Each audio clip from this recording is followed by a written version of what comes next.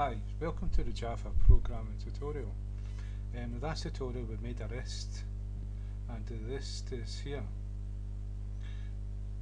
And this was a string, and we added a string to the list, and it was a string of strings, and each one of these is a separate string. Now there's an action listener that we used called list selected listener, and so it activates every time you select one of these, and all we've done was put one string for everything, just the same string, but each one of these items can be a separate string, a separate piece of code to do something different. What I'm going to show you is we've looked at the file class in past tutorials, where we've been able to delete files, create files, change directory, and all sorts of different things. We're going to use that to display files here, just like we've got an Eclipse. It's not going to look as good as that, but we can make it look as good as that, and it's not that difficult. But the most important thing to know is this is a list.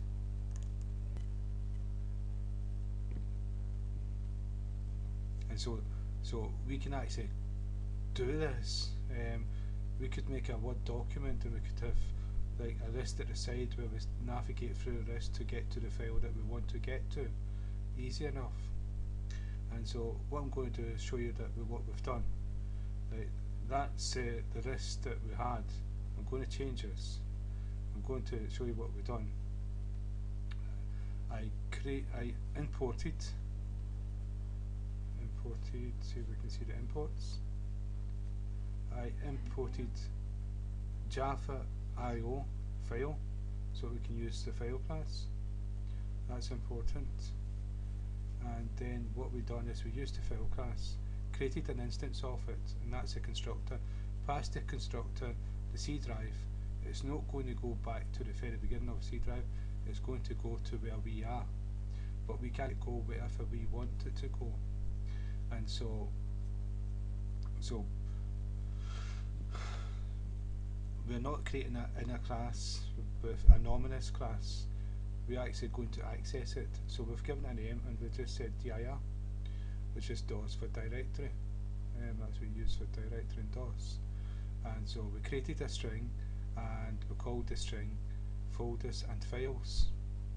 And what that string is going to equal is dir has got a method to put all the stuff inside that directory into a list, and the files as well, and that's what this is going to hold.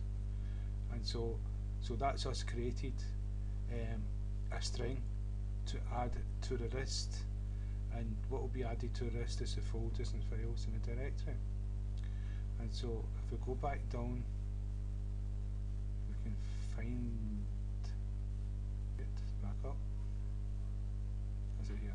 We created a string name, and this is the strings we put in that. But that's the strings we put in the list, and so name was passed here.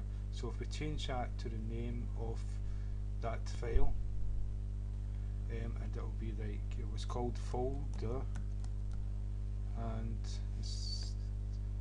files, I think that's what it was called. Nope, we'll go back up and we'll see what it was called.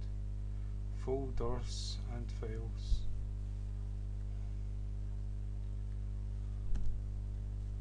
Okay, that's it called now. Now that list has got the files and folders from this directory here. And so if we save and run the program, and you'll see these three are three hidden files with a dot. It starts at the dot, that means it's hidden files.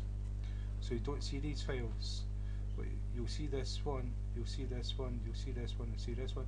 Don't think you see the bin one for some reason, but that's because it's a DOS hidden file. It will have the attribute hidden on it, and so in the Eclipse it's not showing it. It can be the Eclipse code as well. So we've got the data.txt image and the source and you'll see that's what we've got here, the data.txt image and the source. This one's hidden, and the tutorial, that's a directory and it's not showing that part of it. And so if we go back to here and say what we've got here is every single one of these is attached to the list selected listener. And so what we can do is we can actually put the code in for each one of these. And so I think I'll do that just to show you, because what we can do is we can have a list on a list. We're not going to do that now. So when you click on that directory, if it's a directory, the list inside that we put onto it will show the files and folders inside that folder, and then the folders inside there can have a list attached to them to show the files and folders. And so what you end up with something like you see is in Commonplace, all the files and folders. So there's a folder in there, we can go to that folder and we can navigate through a file system. And so if I go down to the bottom, that's the action listener value changed and list selection event.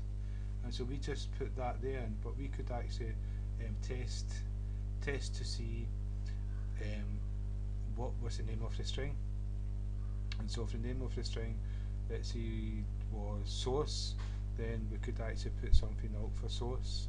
I'm not going to do that now, but that's what I'm just showing you. So we can do all the things with lists. This, you may think, oh, that's not very important, but it is very important because we use lists all the time. We just don't realise that this is a list, that's a folder, and it shows you, it allows you to see everything inside it, and that's a list there.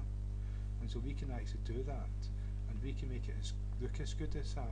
And it's not all that difficult, but we'll just go one stage at a time. So I hope that's been of some use, and thank you for your time.